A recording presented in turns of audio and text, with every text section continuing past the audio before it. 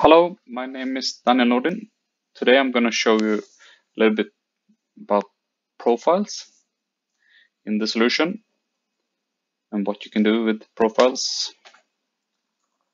I'm searching for profiles or roles as I've referred to over here in the list. We can see that there is already a bunch of predefined templates for role centers within the solution. Good thing is that we can actually take one of these and reuse and then copy them, one of these templates, and modify it afterwards. So that's what we're going to try to do. We're going to take this business manager and then we're going to try to open it up to have a look.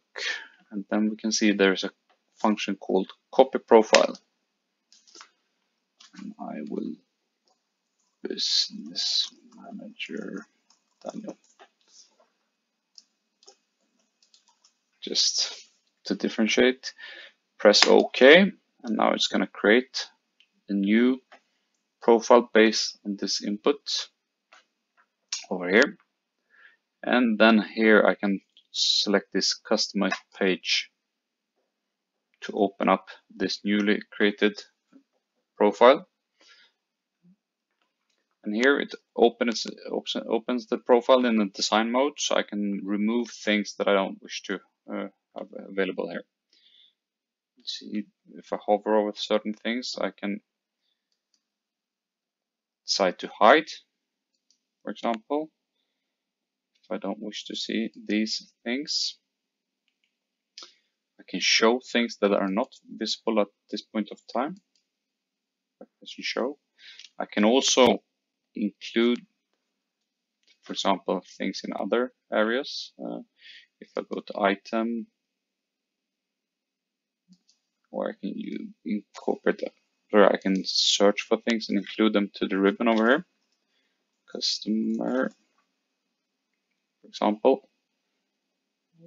If I take this one, it's already the customer list is already available. If I take templates, for example, maybe just need to bookmark this, and then it should be available from the center up here. I can also go into the list and do modifications on this list. For example, if I want to include more fields in this list, it's possible for me to do this, and this will be stored on this profile. So I just dropping in a few of them and press done.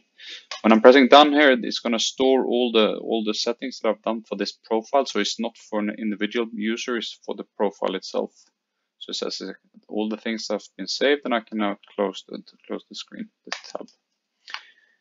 And going to the user personalization image now will enable me to connect all the users that I wish to connect to my new profile by just changing the profile ID here. There you see, there's my new profile that I created recently. Press OK over here and then restart your client, and then you're going to be able to capture all these new changes that I've done to this particular user.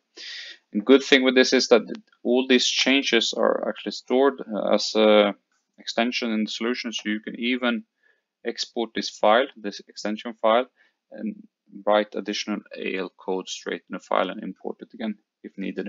Or if you have a tailored role in one solution role, you can export it to another environment, which makes it very, very powerful. And I think it's really good. That's about it. A very brief overview.